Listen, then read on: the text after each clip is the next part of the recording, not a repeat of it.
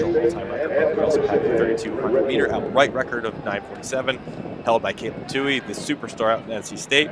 Bree Oakley owns the outdoor best time at the 2-mile distance, 9:51.35. That's 6th best all-time across 2 miles. But Cook really is the one to watch. Natalie Cook hit number 9 all the way on the outside. She is going to take this all the way to the front. She has the ribbon in her hair. She's the one already taking control of this race.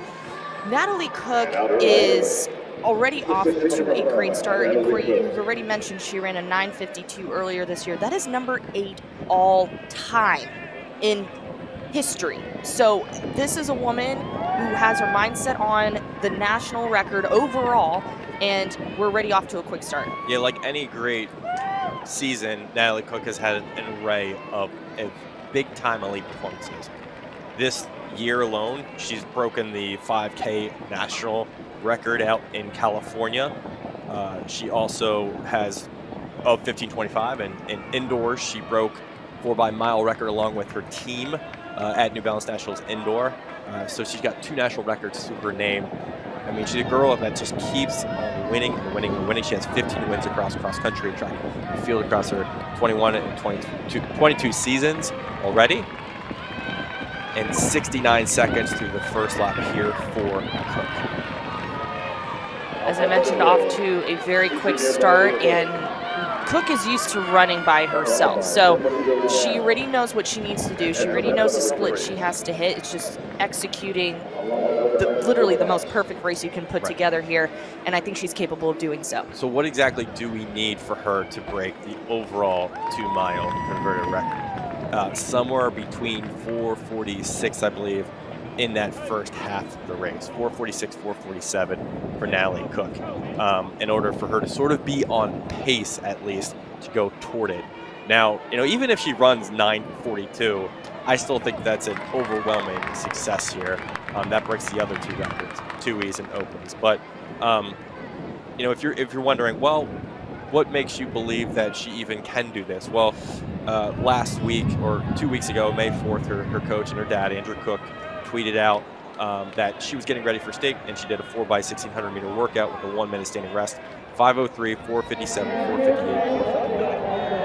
4:59. So I think she has the fitness here, and she definitely has the strength. 2:23 for 800 meters, and even just to attest to that, her personal best in the 1600 meters is a 4:36. So we're nearly asking her to get 10 seconds off her personal best to be on track for that record.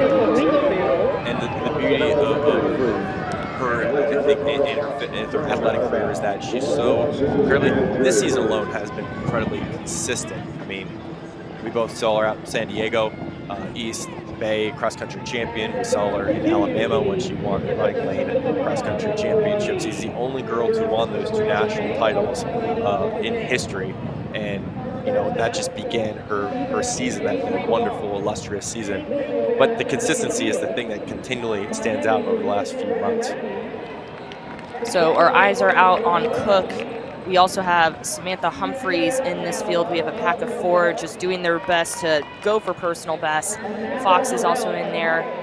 Leal is also in there. But this is Cook's race from start to finish here. Those are, I'm glad you mentioned that. Those are the secondary storylines here for me. Alexander Fox, 10:30 at regionals. Samantha Humphreys, 10:28 at regionals.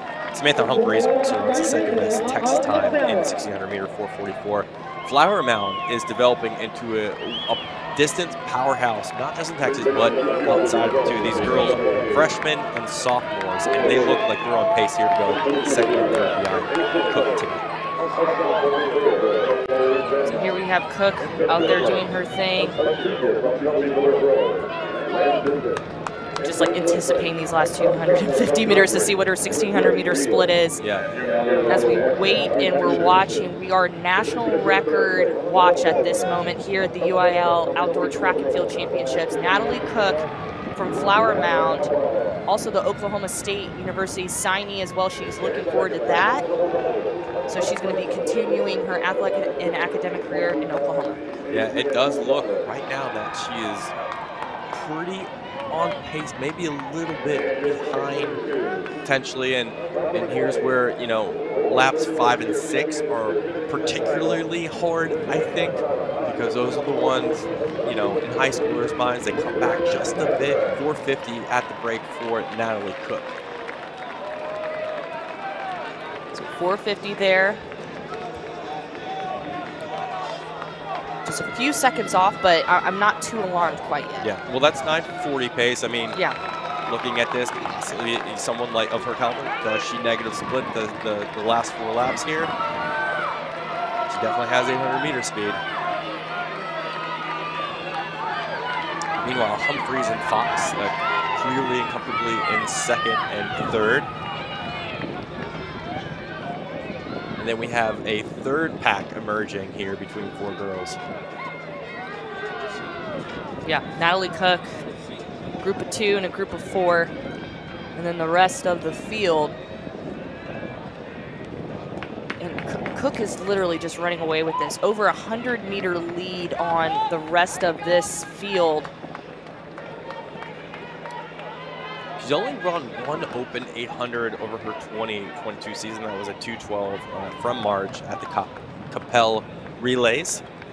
I mean, she does have speed, as you mentioned. That 4:36 is an indicator of that.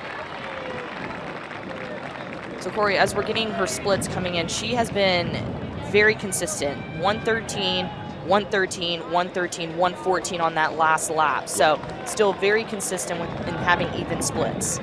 Absolutely.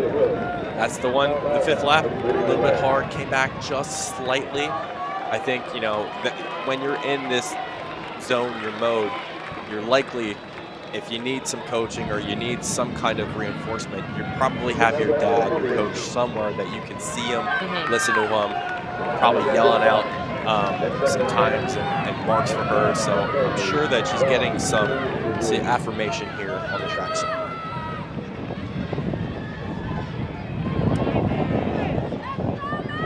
And I think what the secondary storyline, as we said, the Fox and Humphreys could be in line for a really fantastic, you know, low 10s type of performance here for Flower Mound.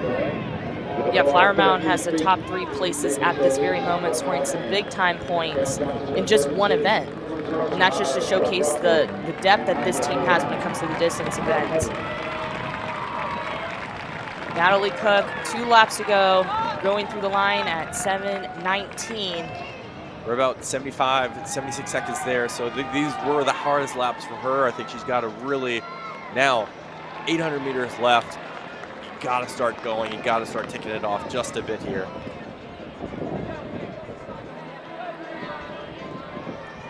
We know Texas, it's not easy, you know, putting down these record times in Texas. I mean, Bryn Brown did a phenomenal job last year and ran 9:58, but it definitely gets harder as the laps tick down. 600 meters to go for Natalie Cook, and she has about a 150-meter lead on the rest of the field. And she's just trying to close in as we keep our eyes out for these records looking to potentially fall this morning. This is an all-time great high school athlete on the road toward a really elite performance. She's close to 250 meters ahead of the next best girl who's going to run a phenomenal time. That's how good Natalie Cook has been. All right, Corey, we are on the bell lap, 8:35, and it's just, you're leaving it out on the track right now. Yeah, all heart, all guts here for Natalie Cook, full send toward the finish line.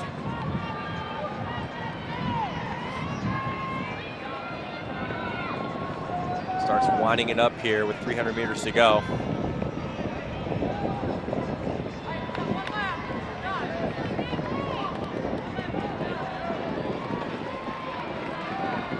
Natalie's probably telling herself, just keep going, just keep going. At 200 meters left, 9:12 is on the clock for Natalie Cook.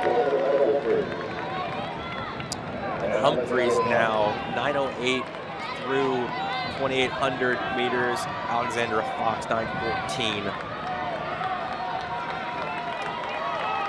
And this is the final turn for Natalie Cook, and just a straightaway to go.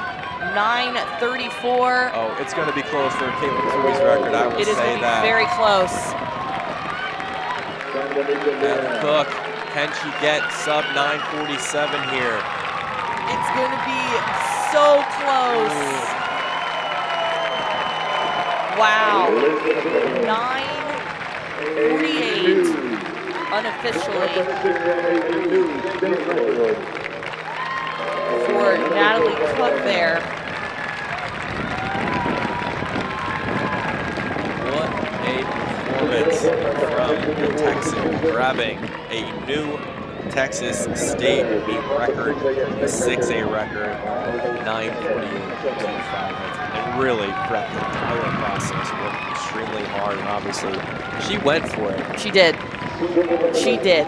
9:48, as you mentioned, Corey, that puts her all the way up to number 2 all-time, right behind Katelyn Tuohy's 9:47.88 back in 2018. Humphreys gave everything, Fox, I should say, Fox's effort, put everything on the track there for Flower Mound. Humphreys finished second there, 10:23.68, and Flower Mound will sweep this 1, 2, 3 with Fox finishing third with a 10:36.48.